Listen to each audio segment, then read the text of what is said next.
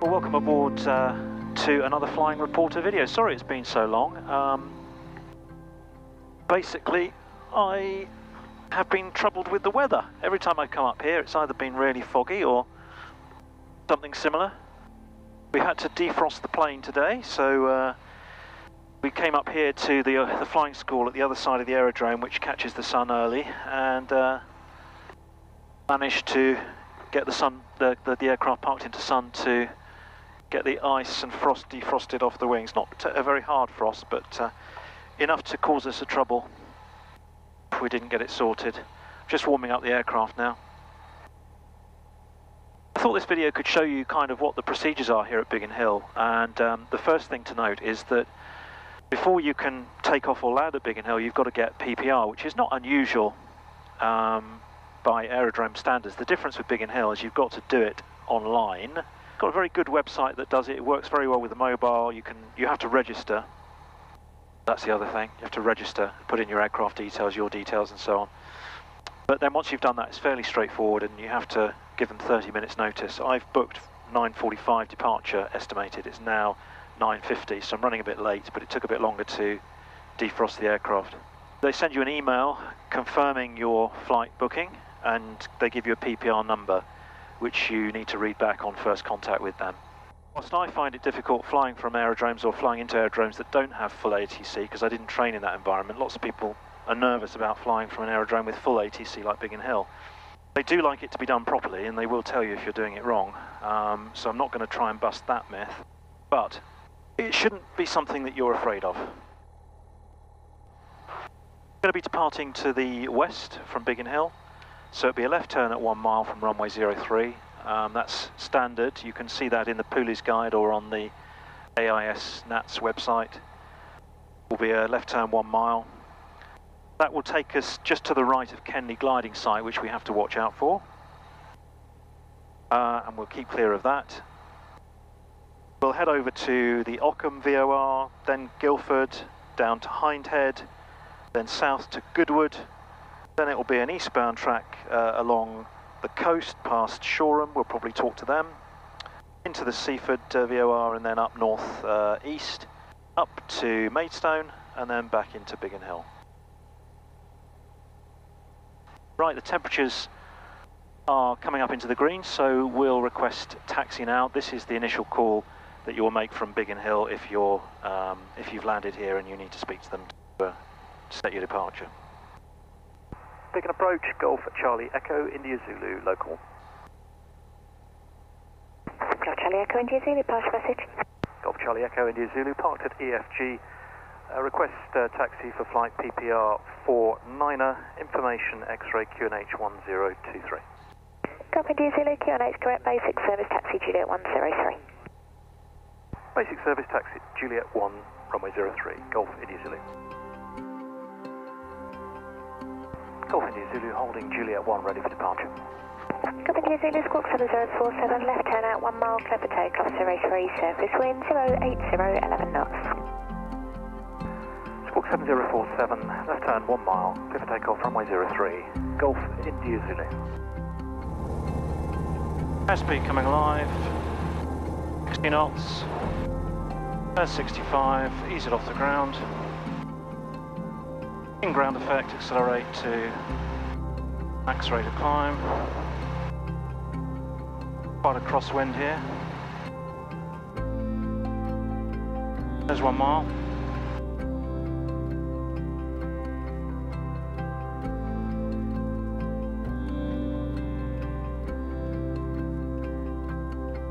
Golf India Zulu basic service report passing will be in the gliding site Kenley to the west of the field, which is likely to be active today.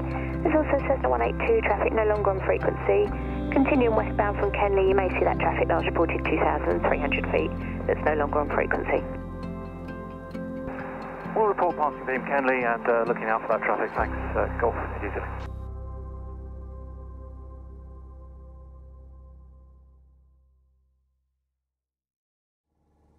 The visibility is fantastic today. There's a bit of mist over the forests there, just to the east of Guildford.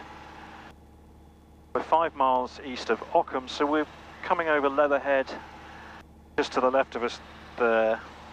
This is Leatherhead here, and that's Fetcham. Is that right?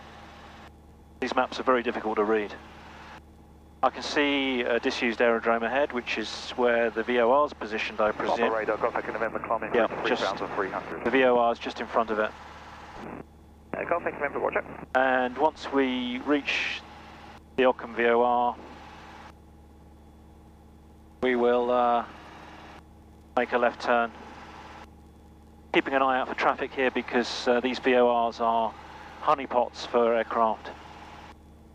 Aircraft is flying brilliantly today. Started up first time, even in this cold weather. It's just come out of the maintenance shop. Right, we've just come over the beacon, so we come outbound 230. That's a heading of 219. Look to the left. Okay down there, so we'll go around to 219.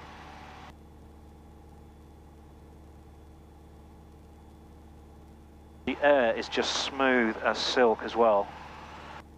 So this flight was all about getting my confidence back, and it slowly is coming back.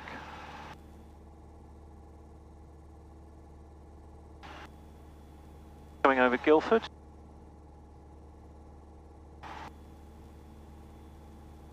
Yeah, so I wanted to get my confidence back. I won't go into details, but I've had a couple of knocks recently, and that combined with not flying for a month or more has really sort of built up in my mind. And so I wanted to go up on my own, just have a nice local flight, nothing to worry about, nothing too testing, and just check that I can still do it. And thankfully I've got an absolutely brilliant day to do so. They say that you do get these knockbacks, your confidence grows in a sort of gradual sort of upward slant, if it were to be on a graph. And then you'll make a mistake or something will go wrong, and that will sort of put you back in your place. And that's pretty much what's happened to me. And I think it's a natural thing. I don't know if perhaps you can comment if you've had any experiences which have done that. That must be Godalming there, surely. I used to report around this way. I was based in Guildford at Radio Surrey, as it was, which then became BBC Southern Counties Radio. And we used to report all around here. The Hog's Back, it's all very familiar to me. The A31, Godalming. So at this point, I'm past Guildford. I've got Godalming to my left, which means I can climb to 3,300 feet. I'm going to do that. T's and P's are in the green, mixture's rich. And let's establish a cruise climb. Get a right rudder to counteract the yaw. Farnborough Radar, Golf Bravo Echo Mike Whiskey. Golf Bravo Echo Mike Whiskey, Farnborough Radar, pass your message. Golf Bravo Echo Mike Whiskey is a The Sky Demon is now warning me that I can't go above 3,500 feet, which was confirmed by my map. Basic service.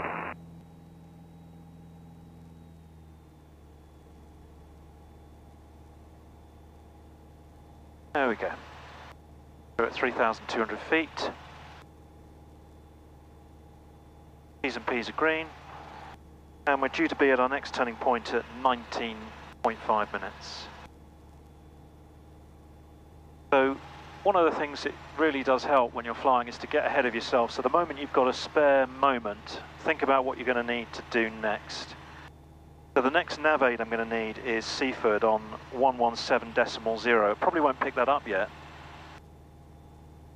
Actually I am. But I won't identify it yet. I'm going to switch my DME over to Goodwood, which is 11475. And check that we're receiving that.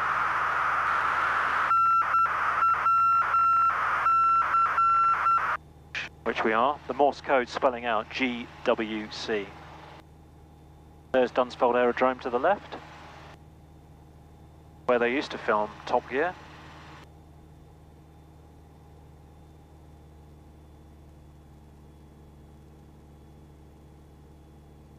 So we're going to fly over Goodwood Aerodrome, but I don't feel I need to talk to them because I will be flying over it well above its ATZ, so I'm currently 3,200 feet. Golf Mike Whiskey converging traffic north of you by a mile and a half, left to right indicating... Which is already 1,000 feet above the ATZ. Roger, looking for that traffic. I'll probably climb higher. Notice how on a day like today I don't have to do anything with the controls. The plane is virtually trimmed. Got a slight climb here which I'll just offset. Bit of trim down. The plane is holding steady. It's not, you know, if you let go of the controls, it's not going to suddenly fly off. It's a stable aeroplane. Even in turbulence, to be honest, it would right itself. So we can climb. We're 6 miles to the north now of Goodwood, and I can climb up to 4,300 feet now, which I'm going to do.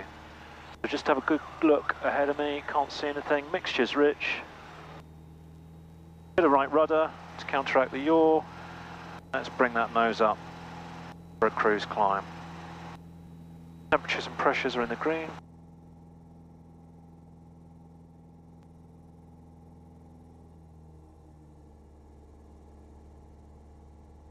Now I can fly over Goodwood without talking to them because I'm above their ATZ, but that's not the only reason.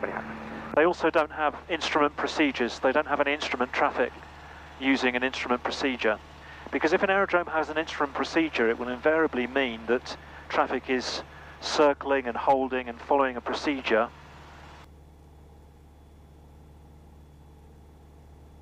Above it and near to it. So blasting through an ATZ or a final approach track of an aerodrome that has an instrument procedure is asking for trouble. We're overhead Goodwood now. We're going to be making a turn next to a heading of 104. We'll put that on our heading bug to remind us.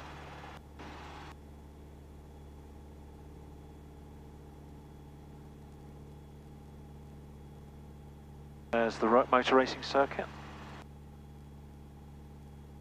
Probably see that, the Goodwood motor racing circuit down there. Oh, that's the horse racing circuit actually, not the motor racing circuit.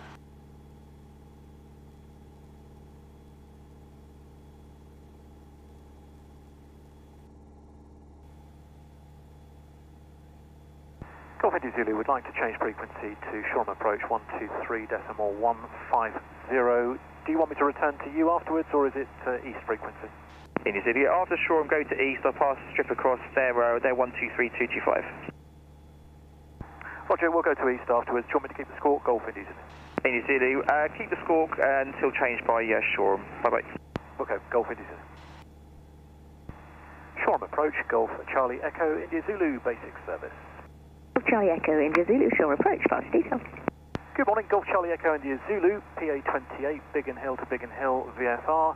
Currently 10 miles to the west of you, tracking along the coast, 4,100 feet, QNH 1023 with Delta. Would like to just pass to the south of your zone, heading eastbound. Golf India Zulu, Roger, 2 aircraft at east, nothing known your level. Shoreham QNH, as you know, 1023, squawk 3763 for basic service. Squawk 3763 for basic service, looking for the traffic to the east, Golf India Zulu. And Golf India Zulu reports out of me. Okay, Golf India Zulu. I should use this opportunity whilst we're going slow and there's a bit of time to pass to thank everyone for supporting me on the channel. It really does mean a lot. Obviously I take a great amount of pleasure from doing the flying, just about the same amount of pleasure making the videos for you, and so it's another very satisfying and rewarding to know that you enjoy the videos and you seem to enjoy them, so thank you for watching them. If you haven't yet subscribed to my channel, that would really help a lot, because then you usually get an email or a notification to let you know that there's a new video out. So if you can subscribe, that would be fantastic. I've got a Facebook site which has got little reports and write-ups from my journeys. I've got some frequently asked questions on my website, and I'll continue to populate those as we go along. So just passing the I-360, which is a big tower that they've built in Brighton, an observation tower. It's a little pod that goes up and down. You can ride it for a fee.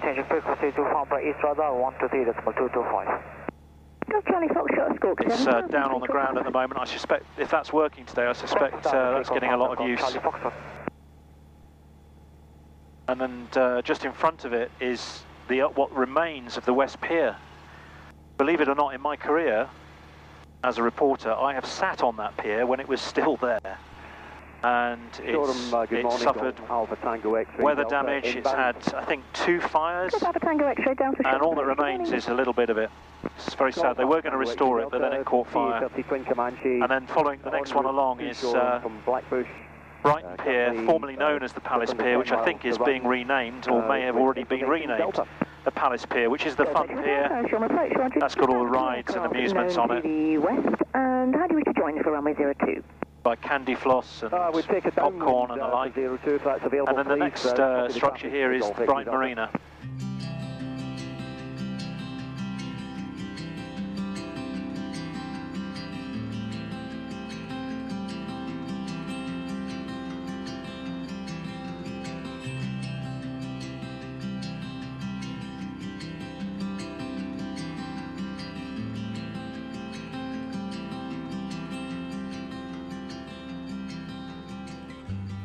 Biggin approach, Golf Charlie Echo, India Zulu inbound. Golf Charlie Echo, India Zulu, Biggin approach, good morning, pass your message. Golf Charlie Echo, India Zulu, PA28, PPR 49er, 10 miles to the southeast, altitude 2,300 feet, 1023, with Bravo, request joining instructions. Golf India Zulu, squawk 7047, join from the east, report with 3 miles to run for a dead side join, runway 03, left-hand circuits, aerodrome QFE 1001.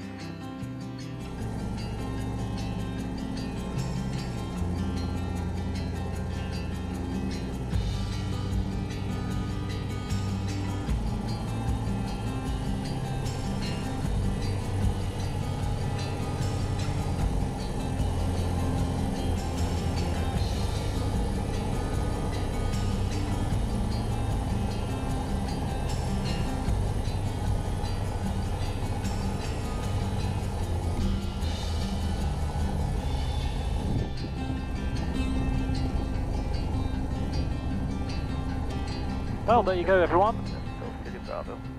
In terms of a confidence-boosting flight, that went very well. Beautiful day, beautiful winter's day. So if you do like the video, it would mean a lot to me if you hit the like button. I will try and get back up in the air very soon. All the best.